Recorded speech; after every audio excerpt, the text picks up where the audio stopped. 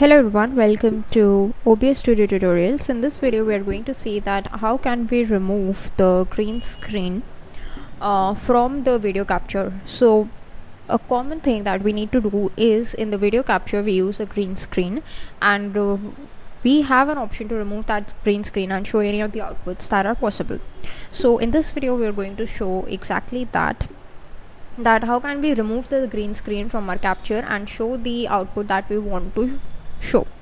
So for that you need to go to sources in OBS Studio, click on the plus icon and go to video capture device. So you need to just capture a video.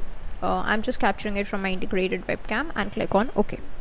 Now once you've done that, what you need to do is you need to make sure that whatever green screen is there, that is removed. So right now I'm not able to show you a proper output, but let us assume you have some of the green screen over there, and that is what you need to remove. So what you need to do is just go to these video capture device, click on these three dots in the audio mixer, click on filters, and then I'm just going to resize it for you.